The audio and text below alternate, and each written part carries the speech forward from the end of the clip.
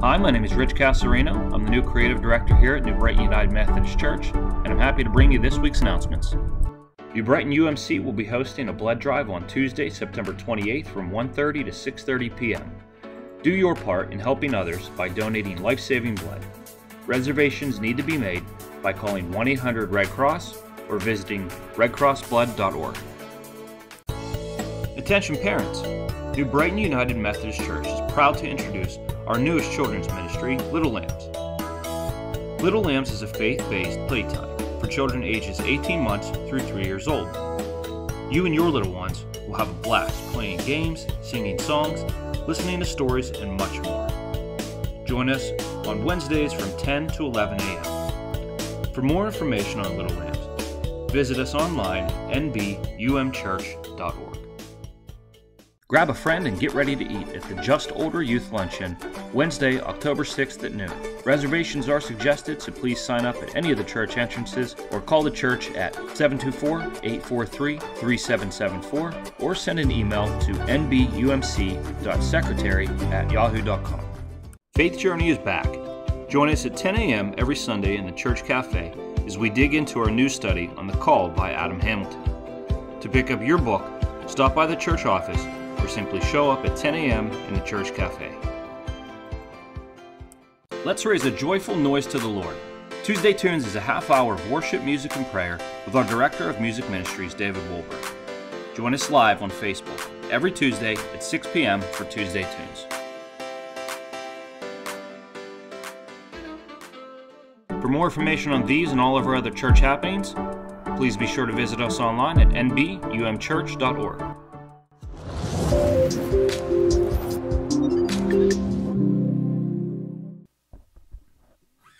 All right, good morning, everyone.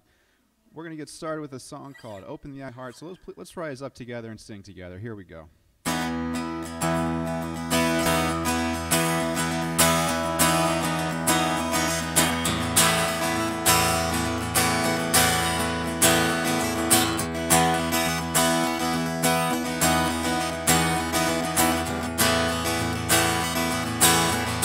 Go. Open the eyes. Open the eyes of my heart, Lord. Open the eyes of my heart. I want to see you.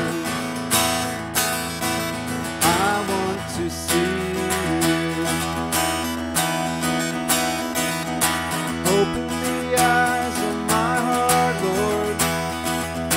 Open the eyes of my heart.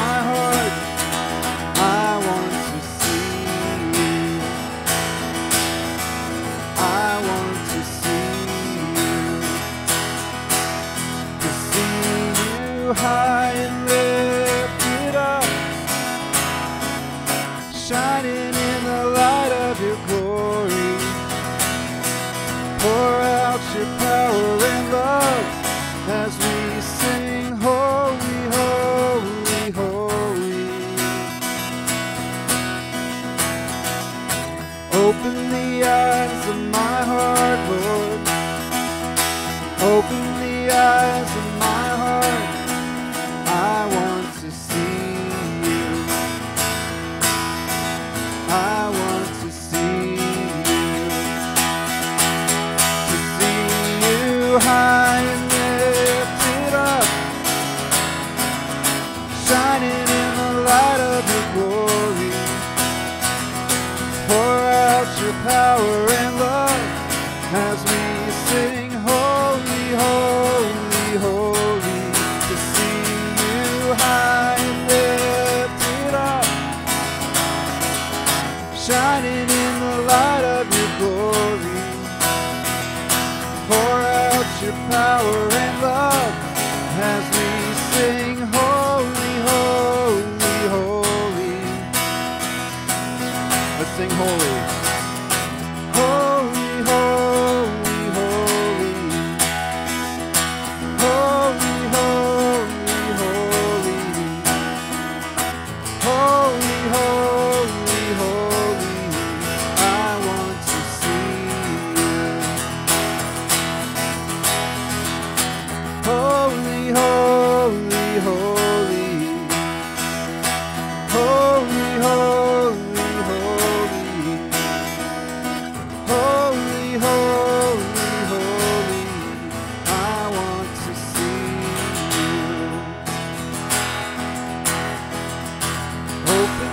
eyes of my heart, Lord.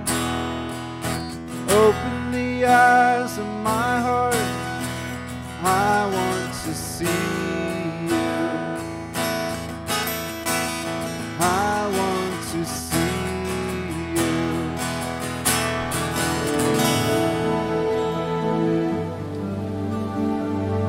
Amen. Amen. You may be seated. Let us pray.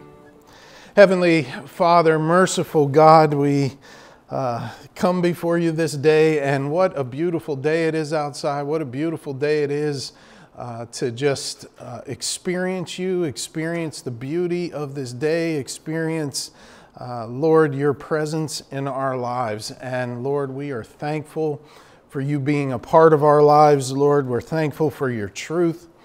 We're thankful, Lord, for the way in which you give us strength when we are weak, the way in which, Lord, you lift us up when we are down. And for these things, Lord, we just honor you and praise you.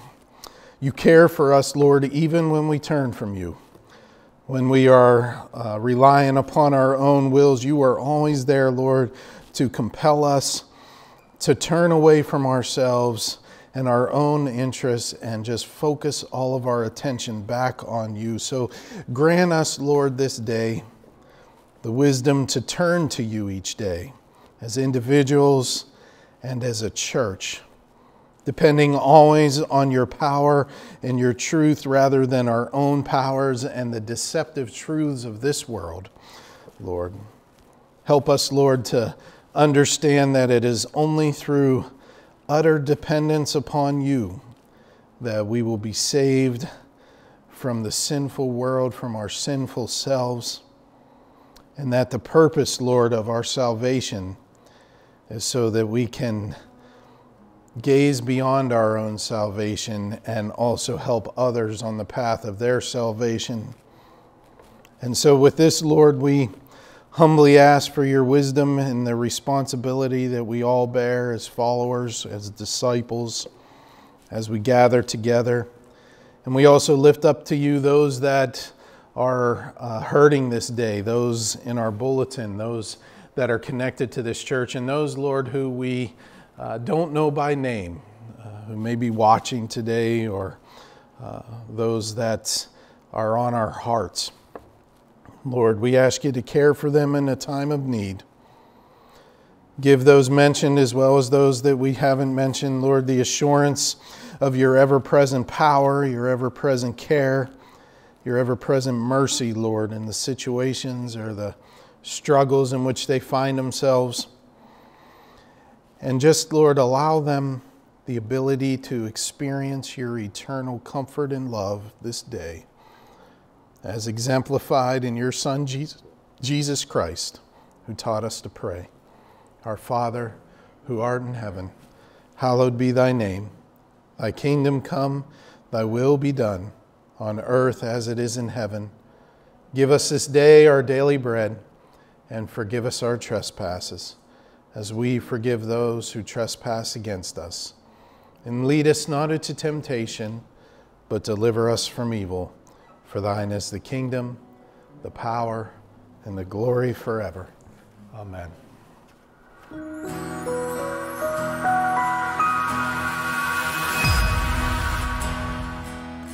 we're going to sing one of the classic, a couple of hymns here.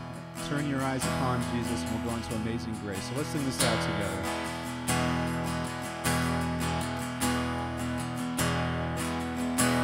Oh, so are you weary and troubled? No light in the darkness you see. There's light for a look at the Savior, and light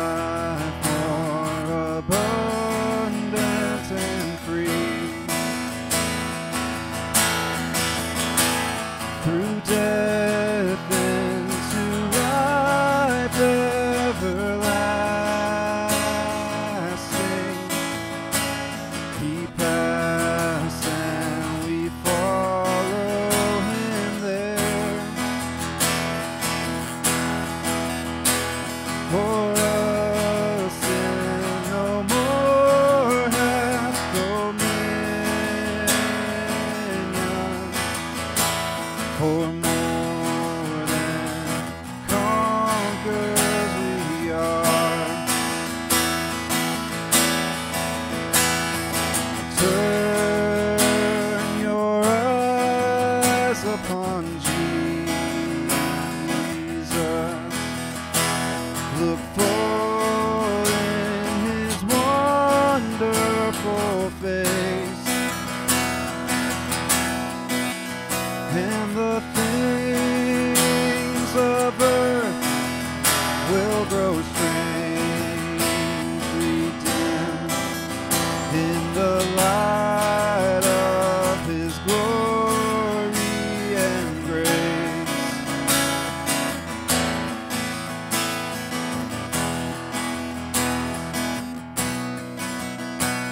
His word shall not fail you, He promised. Believe Him and all will be well. Then go to a world that is dying, His perfect salvation to tell. Turn your eyes upon Jesus. Look full in His wonderful face, and the things of earth will grow strangely dim in the light of His glory. Amazing grace, how sweet the sound that saved a wretch like me. I once was lost, but now I'm found. Was blind, but now I see.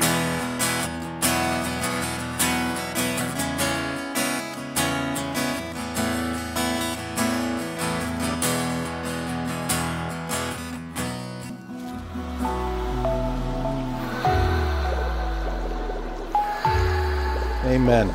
Amen. The scripture reading for today comes from the book of Revelation. No, we don't preach on Revelation much, but this is Revelation chapter 7, verses 9 through 17. Chapter 7, verses 9 through 17. This is the reading of the Lord.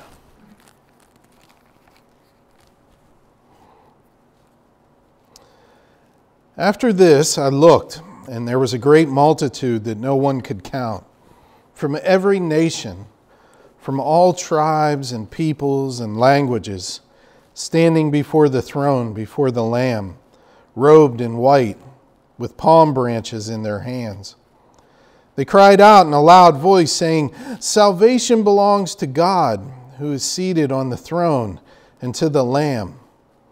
And all the angels stood around the throne and around the elders and the four living creatures, and they fell on their faces before the throne and worshiped God, singing, "Amen, blessing and glory and wisdom and thanksgiving and honor and power and might be to our God forever and ever. Amen." Then one of the elders addressed me, saying, "Who are these robed in white, and where have they come from?" Said to him, "Sir, you are the one that knows." Then he said to me, "These are they who have come out of the great ordeal. They have washed their robes and made them white in the blood of the Lamb. For this reason they are before the throne of God and worship Him day and night within His temple, and the one who is seated on the throne will shelter them. They will hunger no more and thirst no more. The sun will not strike them, nor any scorching heat. For the Lamb at the center of the throne will be their shepherd, and he will guide them to springs of the water of life. And God will wipe away every tear from their eyes. This is the word of God for the people of God. Amen. Let us pray. Heavenly Father, Lord Jesus, come into this time of word. Open our hearts, Lord, as your children. Open our minds and allow your holy word and your presence in us, Lord, in such a way so that we may experience your love and your comfort and your care. Use only your words here today, Lord, and not my own. In Jesus' name, amen. If you wanted to really get a picture of the mission of the church, or maybe maybe not even the mission, but just the goal of the church, which I guess could be the mission, you can find sort of a complete definition right here in this little brief part of Revelation 7. The mission of the church is to, as Revelation 7 puts it, gathers all people from every nation, from every race, from every language. That means all people that are made in the image of God, as made of divine worth, created by God. So that's all people in the world. They are all gathered together under the Lamb, who is Jesus. We know Jesus is the Lamb of God, to drink the living waters, to be transformed by Jesus, and then to drink the living waters, or to become a disciple, and then to go out into the world and wipe away every tear. So the mission of the church is gather all people under the Lamb to become disciples of the Lamb, and then go out and wipe away tears, to spread the message, to bring peace and comfort, and bring peace to where there is struggle, those sorts of things, to go out and do mission type work. An early church tradition from clear back in the 2nd century attributes this writing in Revelation to the Apostle John, who later in his life, he was dreaming these dreams and having visions that were coming to him from God while he was in prison on the island of Patmos. John recorded these visions for the church that was at the time, you see, suffering this great persecution, and many were dying because of their faith in Jesus. And this vision from Revelation 7 that God gives to John and to the suffering church at the time is a vision of really not just what they should do, but also a celebration that is taking place in the heavens.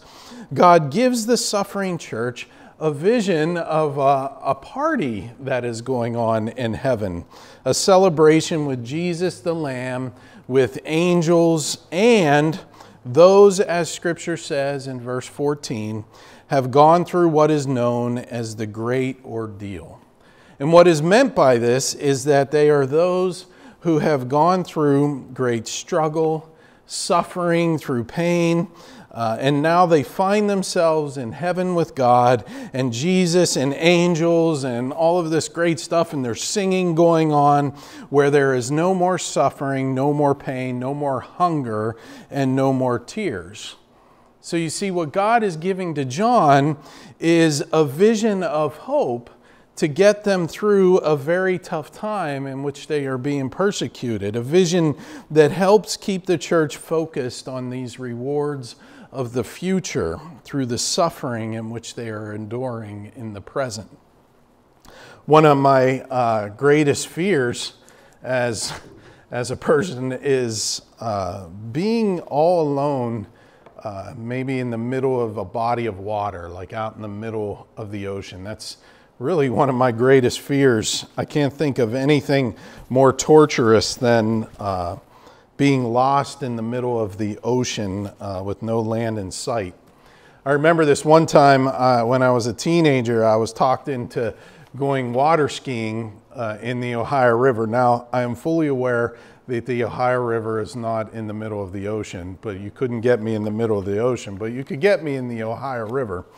But if you get out in the middle of that Ohio River, it can seem kind of far from shore. I don't know how many of you have been on a boat out there, but it can kind of feel a little far from shore. Anyway, my skiing experience at that time was very limited, meaning that I had never once done it. Okay. But I was talked into it. I really didn't fear the river at first when I got in. I mean, I had a life vest on. I could see the shore. I knew that how to get there if I really had to. The fear I really had to overcome at that time was, because this is in the 80s, swimming around all the garbage that was floating down the Ohio River and the cancer-causing stuff that was on the river at that time. And all these weird, creepy things that would kind of swim by your legs and brush your legs. It just that was really my fear at the time. Didn't know what hideously deformed, chemically morphed creatures were swimming underneath those waters. But if you've ever fished the Ohio River, you pull out fish that you don't know what is going on with them. So you know what I'm talking about. Anyways, other than that, my skiing day wasn't that bad at first. I got up on the skis. They say that's the hardest part, just getting up on them. I got up on the skis and I'm cruising around and I'm thinking I'm doing really good. You're going pretty fast. I start moving to one side and to the other. And then the boat has to turn around in the river. Have you ever been on skis when the boat turns around? Well, you hit the wake of the boat and you start jumping, right? Well, I was not prepared for this. No one told me about this. And so I hit one of these wakes and I just launched forward. And I did one of these double flips in the air and I crashed down into the water with this tremendous force. Thank goodness I had a life vest on, because when you hit the water upside down, you become very disoriented. Right? But the life vest helped me and it just popped me up out of the water. I remember coming up out of the water and all of a sudden I got scared. I really, like I said, I was disoriented and I couldn't see the shore, right? And I didn't know where the boat was. And so I was in the middle of this, it felt like this very vast ocean. I had no sense of direction.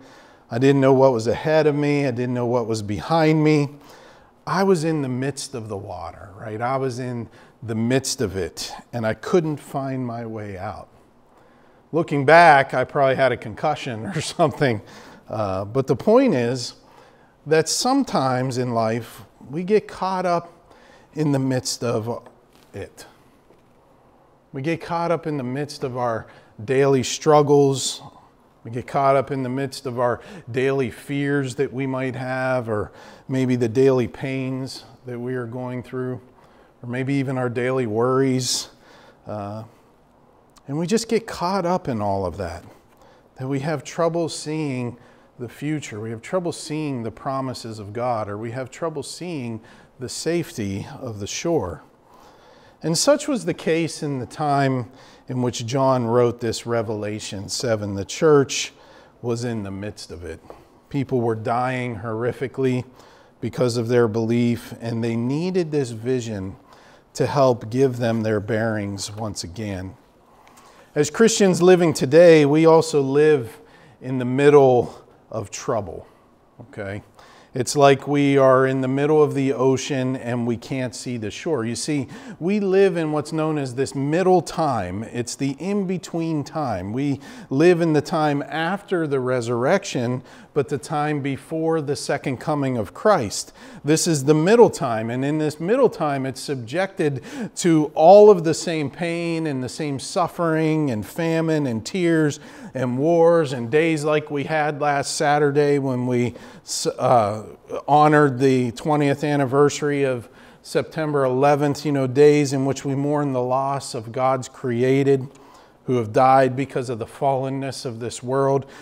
this middle time is subject to all of these things. And in this middle time, when we look at our world and we see all of this bad stuff going on, it sometimes becomes hard for us to see the shore, right? We begin to drift in the middle and we start to think that this world in which we experience will never end, and we just sort of float out there treading water, just feeling like this suffering that we and others are enduring is the way that it will always be.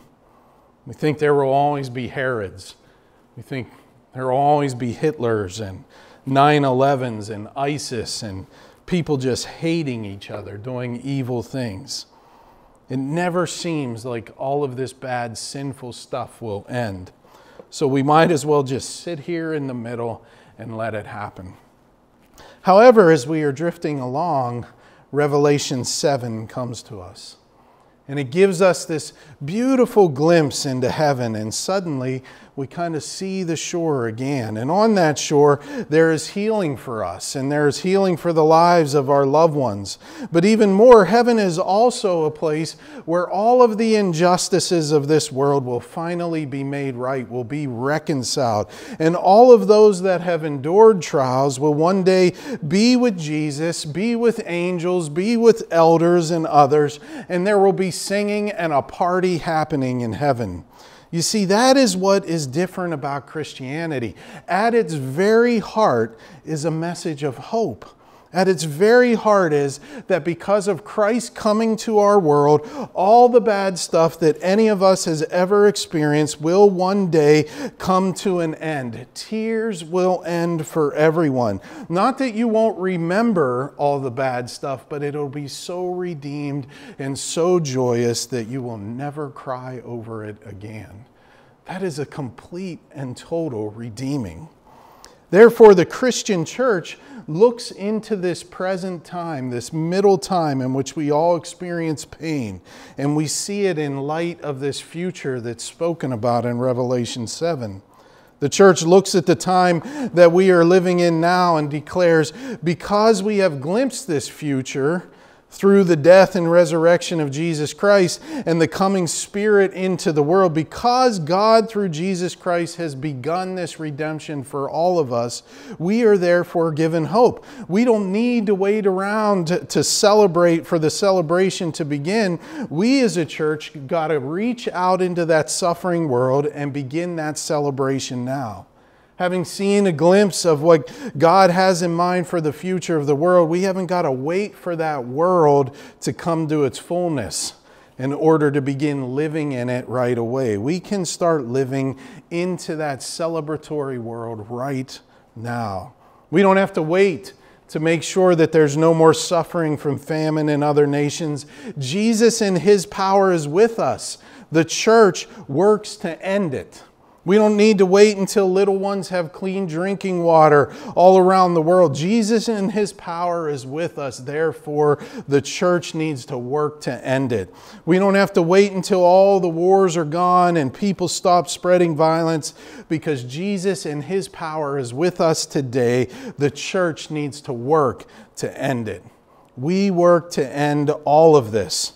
No matter what the cost is to us, no matter what the price is to us, and sometimes no matter what the sacrifice is to each and every one of us. We do it because we know the truth that at the end of it all, one day that end will come, and there's going to be a party when it does. The vision, the hope, the truth. Suffering is temporary. Joy is eternal. That's it. There's a modern cathedral in England that features one whole wall made of glass. Do you have that picture? It's kind of hard to see on this small television, but this is a modern cathedral in England, and there's a wall made of glass here. And etched into that glass are these huge figures of saints and angels. So in those glass panes are etchings of these saints and angels. The etching is an image of saints and angels that are having a party. It's a Revelation 7 image. The saints and angels, they're blowing trumpets and singing and making merry, swinging from the chandeliers and just sort of dancing across the wall of glass. And if that were the only thing you saw when looking at the glass wall, you might conclude that there's something taunting about this, about such fun going on in heaven while there's so much suffering here taking place on earth. You might look at that wall and ask yourself, how could the church construct such a thing in this middle time when there are starving children and wars and death and terrorism and calamity and a growing gap between people hating each other and not unified in any way? You might look at that glass wall and wonder why God would throw a party like that in times like these. And what sort of church would promote such a thing? That cathedral is located in a place called Coventry, England, and that makes all the difference in the world if you know the history of Coventry. For in November 1940, Coventry suffered the longest air raid endured in any one night by any city in England during all of World War II. It was an air raid which killed thousands and destroyed and reduced the entire city to nothing but rubble, including this cathedral. These people that built this church know suffering like few of us do. When they chose to rebuild the new cathedral, they chose to build it with the theme, resurrection through sacrifice. So to look through that modern glass wall beyond all the dancing saints in heaven, one can see the painful ruins of the old bombed out church. If you look through that wall, you can hardly see it, but the old bombed out church is behind it, just the way it was on the night in 1940. The rubble of those ruins that so symbolized life in the middle time cannot be seen through the glass wall except in the light of these dancing saints. It is a vision of promise that God gathers up all of our flawed history, all of its pain and all of its suffering and all of its war and all of its famine and anything else that sin can do to us and to others. He gathers it all up, He takes it away, and then He celebrates. God in Revelation 7 gave us all a great gift. He pulled back the curtain that obscured our vision of the shore because of the suffering that we all have endured and showed us a party that was going on in heaven. A party of people who, like all of us, had endured the great ordeal. As verse 14 states, they had borne the cross of faithful living in the middle time, and now vindicated by God, were in heaven praising and glorifying and celebrating God's holy name, which was God's way of saying to them and to us, have courage, brothers and sisters, you who bear the ministry of the cross. It's hard, I know, but you are moving toward the shore in triumph because of your faith, your love for others, and your sacrifice for the stranger. Because you still believe in me, even while you have endured so much, there's going to be a party one day, and every one of you is going to be invited to it. Glory be to the Lord our God, Jesus the Christ. Amen. Let us pray. Heavenly Father, you have given us a great vision of hope. Lord, allow us to feel that vision deep in our souls. Allow us to see it, Lord. Allow us to hold on to it. Allow it, Lord, to wash over us so that we can focus on you, Lord, in the midst of all of the pain in which we have endured and do endure. Allow us, Lord, to see that one day all will be made right, and peace and love and your glory will reign. In Jesus' name, amen. Let us rise for our closing song.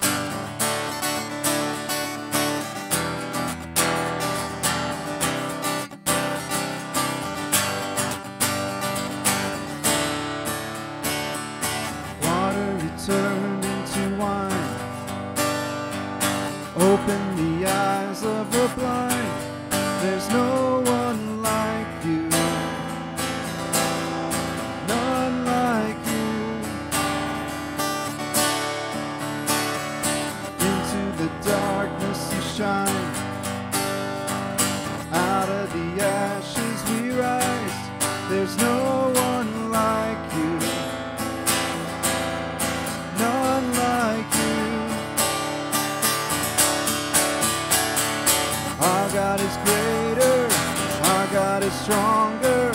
God, you are higher than any other. Our God is healer, awesome in power. Our God, our God. Into the darkness you shine.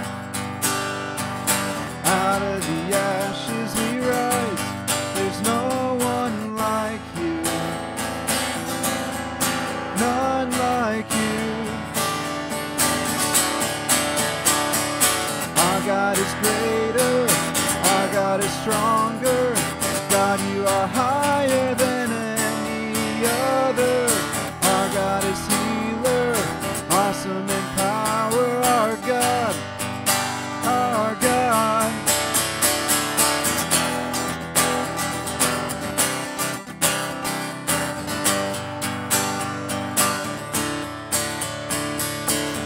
And if our God is for us, then who could ever stop us? And if our God is with us, then what could stand against? And if our God is for us, then who could ever stop us? And if our God is with us, then what could stand against?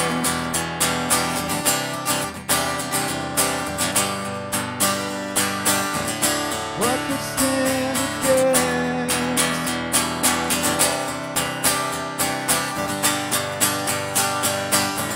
Let's sing out, our God. Our God is greater. Our God is stronger.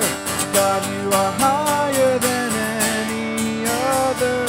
Our God is healer, awesome in power. Our God, our God. Our God is greater. Our God is stronger. God, you are higher than any other.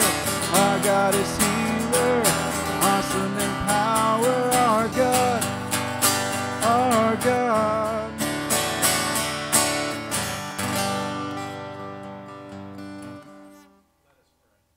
And may the grace of the Lord Jesus Christ, in the love of God, in communion with the Holy Spirit, bless, preserve, and keep all of you, now and forever, and unto ages of ages. Brothers and sisters, go in peace.